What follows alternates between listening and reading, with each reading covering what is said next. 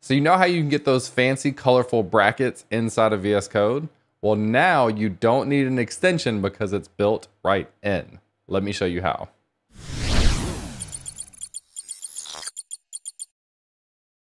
What's up, everyone? My name is James Q Quick, and I do weekly videos on web development related topics, and I do a lot on VS Code. If you've checked out the channel, you've probably seen some VS Code videos, tips and tricks, favorite extensions, things like that in the past.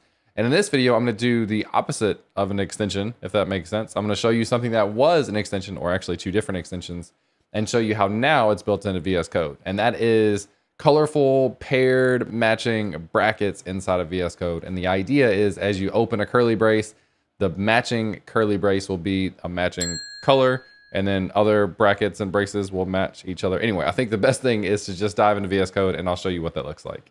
All right, so I'm actually in the source code for the rewrite of my personal website, which is moving to Next.js, and I'm excited about that. So this is what I'm talking about. See this open curly brace here? The matching curly brace is down here, and it is in yellow. And then we have this curly brace and this curly brace. Notice it gets highlighted, and they're the same color.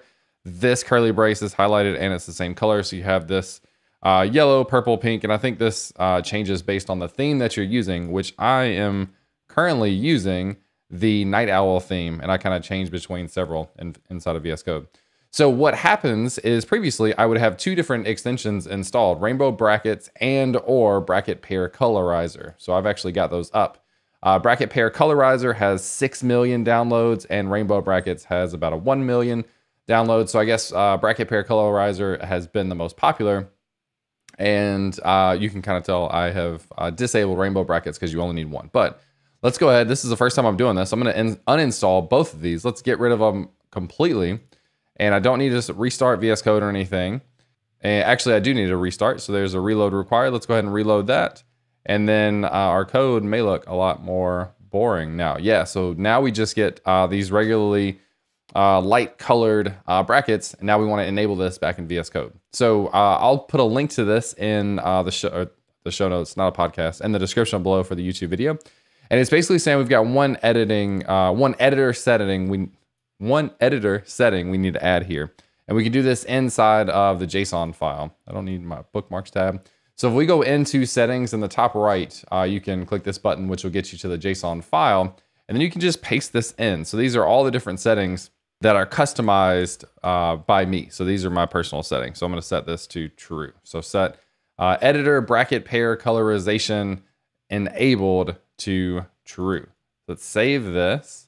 Let's come back to data, and I might need to run an update. So I'll do that and be right back. All right, now that I have this update, notice that this actually recognizes this setting. And if I go back to the data page, I should have now my colored brackets are back, which is perfect.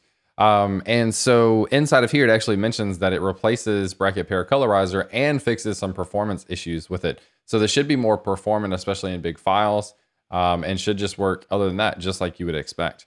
So this is from the August 2021 update. Again, I'll have a link to this. This is version 1.6.